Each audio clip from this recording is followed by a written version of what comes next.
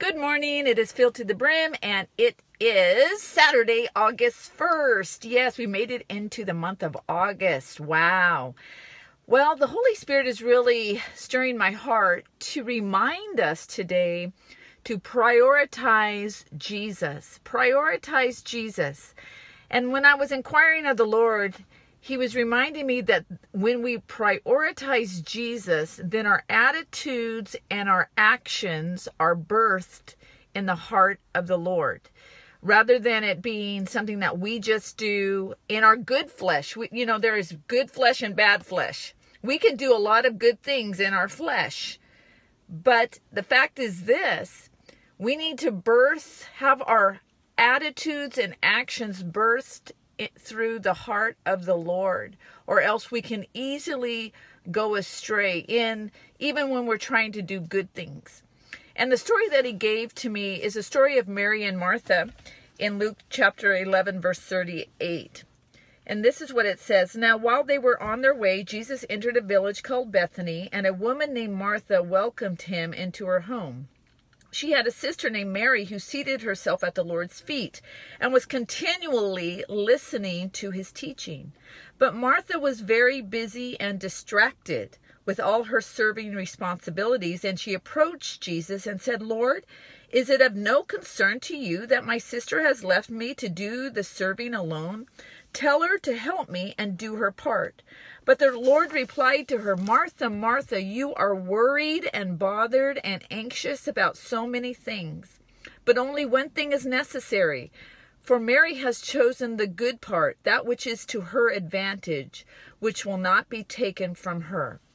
This gives us a great illustration about how our responsibilities in life can pull us away from prioritizing Jesus. How we can feel the demands of life. How we can feel the expectations, even from ourselves or from others around us, that can pull us from prioritizing Jesus, sitting at Jesus's feet.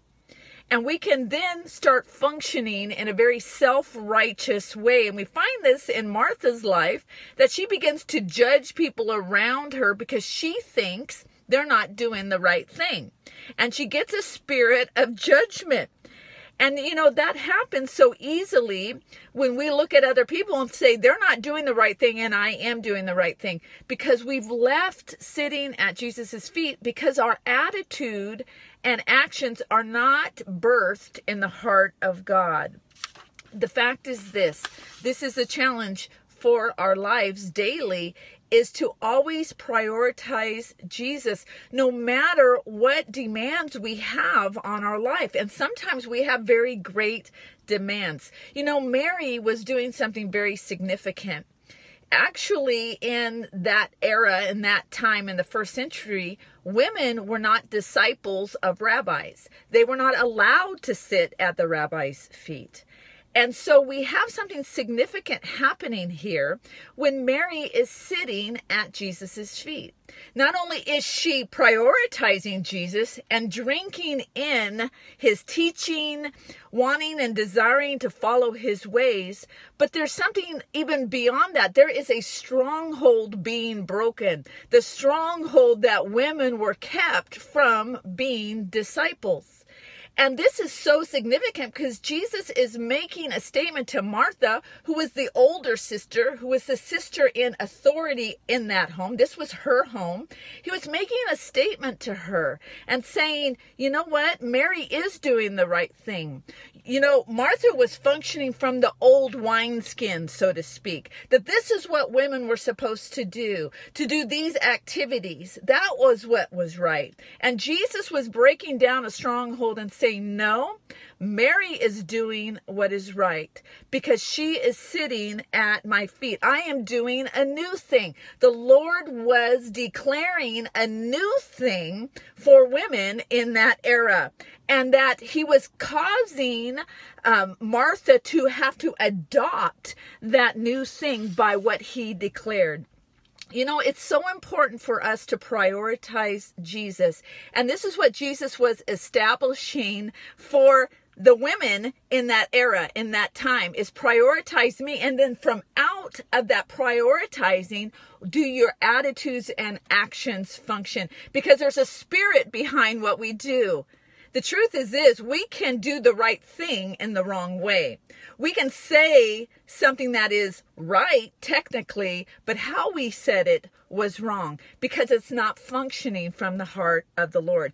You know, Jesus actually confronts the church in Ephesus in Revelation about losing their first love. Revelation 2 verse 1 says this: "To the angel of the church in Ephesus write, I know your deeds and your toil and your patient endurance, and that you cannot tolerate those who are evil, and have tested and critically appraised those who call themselves apostles, and in fact are not, and have found them to be liars and impostors. And I know that you who believe are enduring patiently and are bearing up for my name's sake, and that you have not grown weary of being faithful to the truth." See, they were good at truth. They were good at truth. But something happened. "But I have this charge against you, that you have left your first love," which is me. "You have lost the depth of love that you first had for me." See, the fact is we can do the right things in the wrong way if we have left prioritizing Jesus, because our attitudes and actions, even when we're saying we want to do righteous things in the earth, need to be birthed in the heart of God. And that takes sitting at Jesus's feet, being his disciple, adopting his ways, following his ways. And so this is what in Revelation it continues to say about the church that lost its first love. "So remember the heights from which you have fallen and repent." Change your inner self. It starts down in here. "And do the works you did at first when you first knew me." Baptize us in love, because the heart of God is a heart of love, even when we go about doing the right things in a wicked world. "Otherwise, I will visit you and remove your lampstand from its place unless you repent." Listen, Jesus' first priority for us is to sit at his feet. To sit at his feet and drink him in and have him change our inner self, so that as we do our responsibilities, go about what he's asked us to do, it is birthed in the heart of God. This is our challenge today. I love you. God bless you. Pray about this word.